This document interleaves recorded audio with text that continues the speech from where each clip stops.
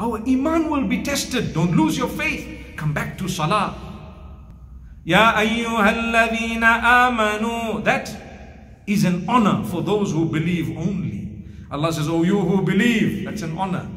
Only those who believe will say, yes, oh Allah, what are you saying?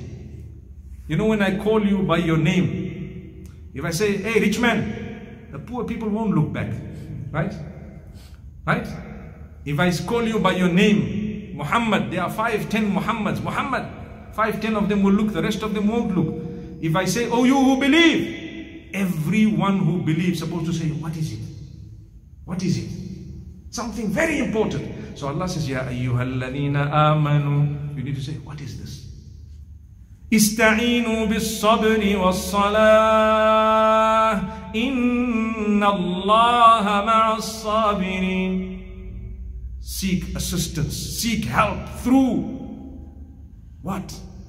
Patience and prayer. You don't pray, you're going to complain. I can't cope. You are not patient, you're going to complain. I can't cope. Allah says, if you seek help through patience and prayer, and you complain to us alone, and you thank us for what we've given you, you know, in the negatives, there are positives. Yesterday, I received an email from someone who said, Allah has let me down, abandoned me, forgotten about me. I don't have anything. And I'm thinking, you're sending me an email. Subhanallah. Are you not looking at your eyes, your nose, your breathing, your ears, your whatever else? How can you say Allah abandoned you? Just because He took 20 things away from you one time, you think He's forsaken you. He wants to tap you to say, come close to us. Come to sabr and salah so that you get Jannah. That's the true answer of the question we are asking you right now. We're giving you the answer. We're testing you. It's a question to say, right, take this, take this, take this, take this. What are you going to do? It's our test. The answer is sabr and salah. There's neither sabr nor salah. You're getting the wrong answer.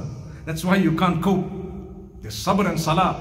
Bear patience, 1 year, 2 years, no matter how long, 20 years, a lifetime. If you lose your life while bearing patience, you still have Allah with you. Never mind. You died with hope. It's better to die with hope than to die hopeless. You know what's a mu'min? A mu'min, when he is sick and ill and when he is right at the end of his life, he always has hope. One of two things. Either I'm going to get better, I will say Alhamdulillah. Or I'm going to meet my maker, Alhamdulillah. What did I lose? Why must I get depressed? If you hold the mattress tight, you're still going to die. May Allah forgive us. And if you let go of that mattress and say Alhamdulillah, you're still going to go when your time is up. So Allah says, we're going to test you.